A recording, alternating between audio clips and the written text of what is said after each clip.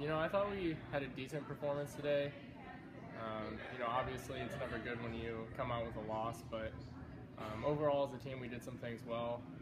We were able to work it out of the back a little bit.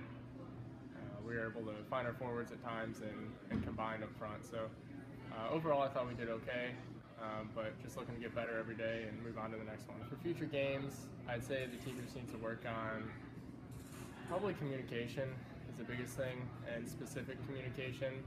I think we do a lot of talking, but it needs to be a little more specific just so we know exactly what to do, where to be, where to go. Other than that, I think it's starting to come together. We still got a lot of games ahead of us, and I think we'll be okay. Jack Skoll's pretty good. I think he's a player that works really hard and deserves every chance he gets. I think it gave us a huge turn of momentum. We really needed that push, and going down a goal early, we needed to get one back, so it's always huge.